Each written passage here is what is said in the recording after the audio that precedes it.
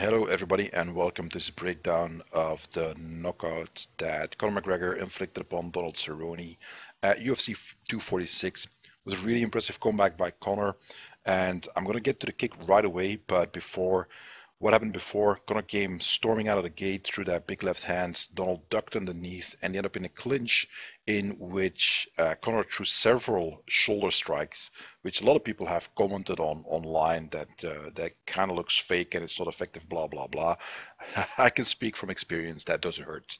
If they land well, like Conor did, he landed them smack into the face of Donald, and those are pretty hard shots to take. So don't knock it until you've experienced it.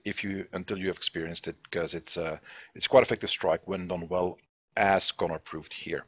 Now they break from the clinch. Donald throws a quick kick, and this is what happens right after. Now, as this is just a few seconds before this happens, Donald throws a couple pawing left hands, not committing to them. If you watch some of his previous fights, he likes to do that, kind of feel his way into range by pawing with his left and right straight and just not totally committing to them, but giving you something to look at, giving you something to worry.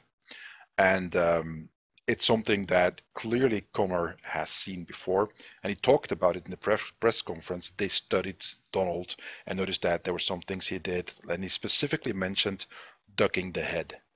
And indeed, this is something that Donald likes to do or instinctively does, doesn't matter which one it is, because Conor used it against him. Now, before we get to the actual kick, here's a setup.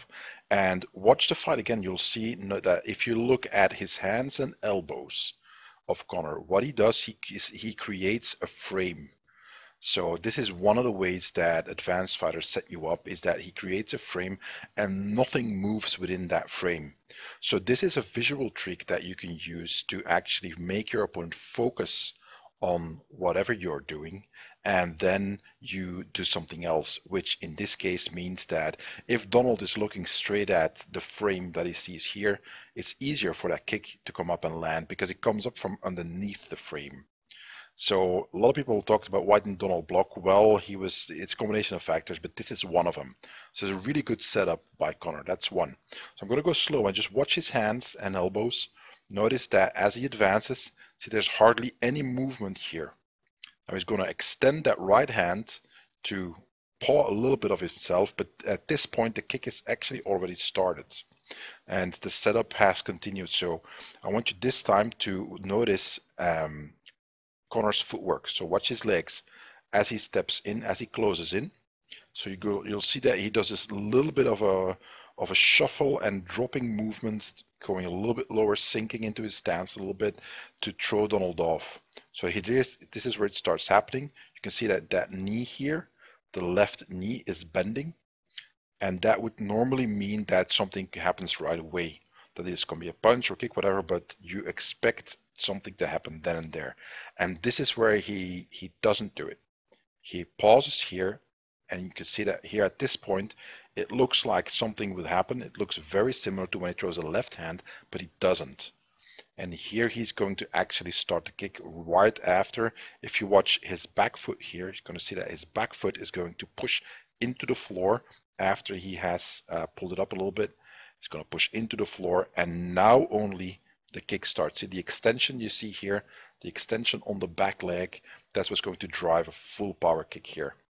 So that's that kind of little stutter step, that stutter movement that Conor does is what actually triggers that left hand from Donald, which is going to set up the kick, because that means that he can't do a double block, because that left hand is out of position to do a double block.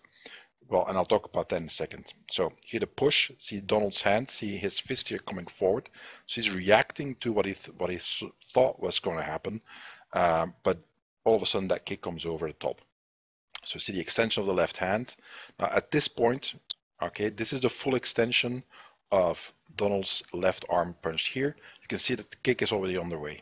There is no way that he can bring that left hand across to do a double block. There's no way. He is behind in the timing. It's not going to happen anymore, because this kick is picking up speed now. So Donald is going to be late if he wants to use a double block. He only has his right hand here to protect his face now. So that is the only thing that is left. Now, sometimes that is enough, but in many cases it isn't. Now, unlike in Muay Thai or kickboxing, there's very, very small gloves that these guys are wearing, so there's no way you can use the glove to absorb it. So you need that double block against power kickers. And one of the things we can say is that McGregor knows how to kick very well and is very accurate with his kicks, as we will see a little bit later. So that's the first thing. Second thing, as Conor has already predicted, well, actually explained during the post-fight interview, I should say, is that they knew that Donald likes to move his head a little bit too much.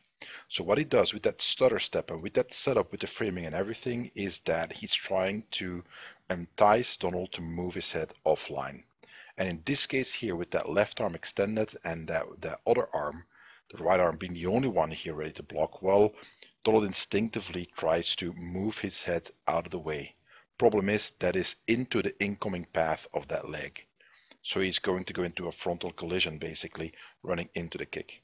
So notice he tries to pull the left arm across and he flinches a little bit, and notice here how the right hand goes out of position. So it is no longer covering the side of his face, which means that that kick here can come through. So this is all happening in fractions of seconds. So that's the beauty of the setup by Conor is that he's just getting Donald to do something he wants, and then he lands it. So you see, again, notice the hand position. Here the left hand tries to come across, there's no way he's going to be in time, and the right hand is out of position, and everything here is wide open. Again, this is instinctive. I'm sure, obviously, Donald is a good Muay Thai stylist as well, so he didn't plan on doing this. It's just instinctive head movement. And this is the moment of impact. So I'm going to go back. You can see Conor's foot is right here, and it's going to smack him in the jaw, and you can see the impact here. Boom, and it lands. Now, before we go on here, notice this beautiful end position by Conor. He's got his right hand relatively high, he's got his left arm is scissoring backwards for balance, and notice he uses the full hip turn. His hip is all the way turned over, which means that he has maximum range and he can generate maximum power with it. So that is beautiful technique, and it clearly worked here. So we're going to move on a little bit. So, and then obviously next part, and this is something that's very often missing, that you still see in as a flaw with many MMA fighters. Notice now his posture here. He's in an inclined position. He's got a support leg here, and he's got his kicking leg up here. Notice the balance, and this is a key point. Notice that Conor isn't off balance, and this is while he's moving forward. So he's regaining his posture. So his body's coming upright, and he immediately puts the leg down again. And notice that from here, he is now in a right lead again, and he can immediately follow up with whatever he likes. Now, he chose the jumping knee. He didn't have to. He could have thrown a punch, a kick, whatever, anything that he wanted to throw. It would have been very much possible for him to do so, because he recovers well. This is, again, it's a key point that many MMA fighters still make mistakes against, and I'm not blaming anybody. It's just that you need to work on this kind of stuff. As you see at the highest level, this is what the fighters do. They maintain control. They don't just rush forward. Well, they shouldn't, actually. Let me put it that way. And here, fortunately, Donald gets hit. I see the whole sequence here. Immediately, Conor starts swarming him, starts moving in. He's looking for openings, and he's just going to launch that big knee that didn't really land well, and then he managed to finish it off on the ground. So let's take a look a little bit at a different angle. Now, another point that I did mention before, I want you to see here, notice that Donald moves towards his right, which means that with all the setup that Conor did, and with the framing that he creates here, so the framing he has here with the arms, and then you have here that big, I'll get rid of this and use a square instead.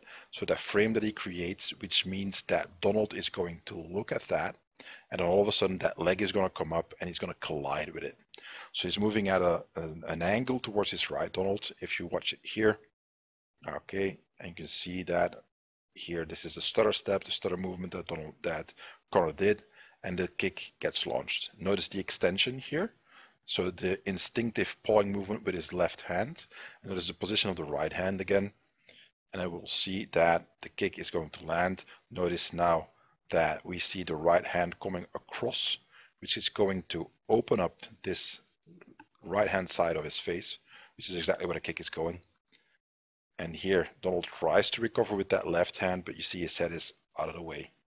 So you can see that the kick now has an open line all the way up there. There's nothing in its way. And because of the way he set it up, Conor's going to land flush. You can see that from here. See, this isn't enough. See, the left hand by Donald is here, but that's no way going to be able to stop that kick, a full power kick. It's not going to happen. So, and here we see that Conor just lands with the front part of his foot, so a little bit more and he might have broken his toes actually, but you know, it was perfectly placed, so it worked. So ideally what you would like to do is land a little bit more with the lower part of the shin, or even the foot if you like, but this is, you can see the toes are actually bending backwards on impact, so that's just at the extreme end of his effective range, and it was perfectly placed at the back of the jaw, and you can see that it just lands. And notice again, see how far here that leg comes forward because of the full hip rotation that he did. And notice here as well how his upper body leans back, leans away from the kick, which means that whatever Donald throws when it comes to punches, he will not be able to hit Conor in the face. This is great technique, great timing, and using distance perfectly. So that is what elite level striking looks like. So then, of course, what we saw afterwards, he recovers well. Again, notice the recovery. Notice how his upper body here is maintaining in balance. He doesn't fall forward. He doesn't get carried away by the momentum. He just gets back into position, puts the leg down from here. And you can see that here at this point, he's standing here, and whatever he wants to throw, left hand, left kick, right kick, whatever he wants to throw, it's going to land. He has a clear shot as Donald is out of position, off balance, and he's having a horrible time recovering from that kick. And obviously Conor moves in, he stalks, he's going to do that big jumping knee here, going to go up, but you'll see that it doesn't really land perfectly. See, it's a little bit off. And then obviously he follows up, and again, see, as he lands, immediately he is in position to strike. So again, this is always thinking about recovery of the technique, not just throwing the technique, but the technique doesn't land or it does land, it doesn't matter. Immediately you need to be in position to follow up, defend, to counter, to attack, to move, whatever. And you can see that Conor does that perfectly. He moves in.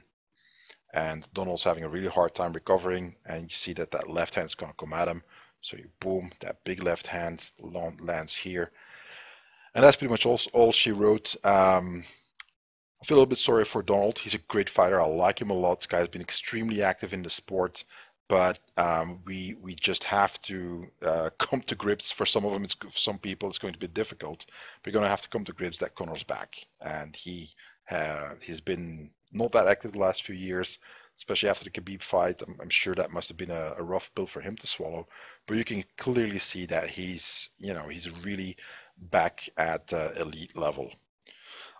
Personally, I would have liked this fight to go on a little bit longer. Would have been great to see more action going forward and backwards, over and back, with both fighters rallying and so on. I would have loved for this to go a couple rounds, but I mean, nobody can complain about this knockout, about such a great fight. So it'll be interesting to see where they both go afterwards. I hope Donald's okay, that he recovers well, and we'll see where Conor goes next. Nobody knows. Lots of speculations. He's going to go for the Khabib. Is he going to go for Masvidal? Who knows? We'll see.